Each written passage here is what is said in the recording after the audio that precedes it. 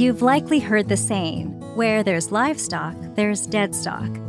Losses are a challenge for all producers, but understanding why they occur is the first step on the road to prevention, especially when an animal dies unexpectedly or from an unknown reason. One of the best ways to do this is by having a postmortem performed by a trained professional. You have 3 options when an adult sheep dies or needs to be euthanized for an unknown reason. Your veterinarian can do the postmortem on farm or at their clinic. They may even send samples to a lab for further testing, depending on the case. Or your veterinarian might tell you to bring the animal directly to the animal health lab for a postmortem. Your final option is to do nothing, and the losses may continue.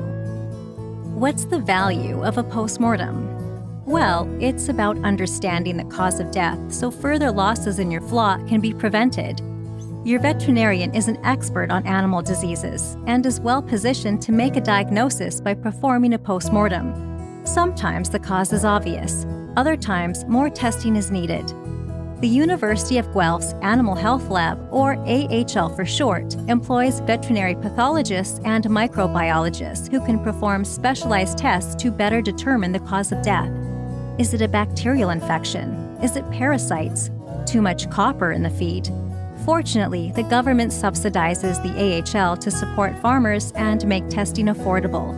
You and your veterinarian can use the findings to develop a plan to prevent future illness and death on your farm. So, what should you do when an unexpected or unexplained loss occurs? Start by calling your veterinarian. Keep the carcass cool, but never frozen. Storing it away from scavengers, that includes the farm dog.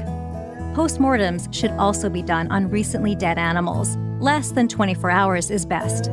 These are the keys to getting the best results possible. Remember, a postmortem isn't just opening up the animal to look inside. It requires a good history of that animal and the flock. A thorough history includes a description of the ration, clinical signs of disease, when the problem started, and any treatments and vaccinations used in your flock. Be prepared to provide this information to your veterinarian. If the postmortem will be done on farm, choose a place away from your livestock and somewhere you can easily clean. Your veterinarian will have the proper tools, but you'll need to safely dispose of the carcass afterwards. It's worth staying with the veterinarian to ask questions. They'll be pleased to show you what they find, and it's a great way to learn. After completing the postmortem, your veterinarian may have some ideas about the cause of death and make recommendations to prevent further issues.